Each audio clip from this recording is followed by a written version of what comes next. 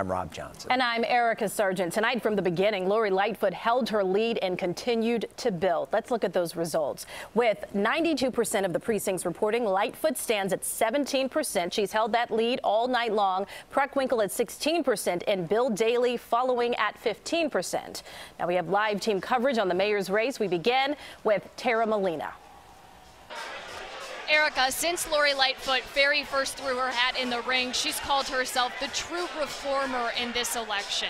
An independent, she said that she'll fight the culture of corruption in City Hall and lead with integrity. Those are just a few of the reasons, a few of the things she detailed in her speech tonight to an absolutely packed house here in River North. A few of the reasons why she says we saw those numbers. As some of you know, I've been saying now for the last few weeks that this election was going to be about whether or not we are resigned to the status quo or whether we are resolved to fight for what's right. It's about whether we will accept only investing in the downtown while neighborhoods cry out for attention and resources, or whether we're committed to making sure that every neighborhood is safe.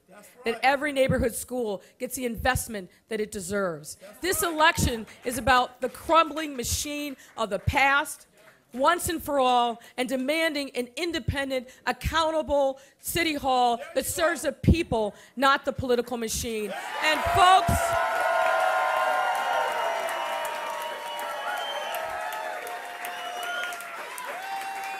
And folks, you and thousands of you across the city are making this happen.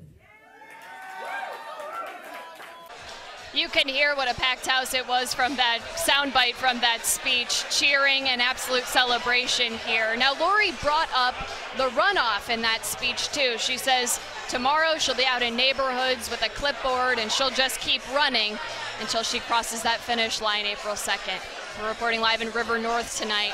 Molina, CBS 2 News. Rob and Erica. Okay, Tara, thank you.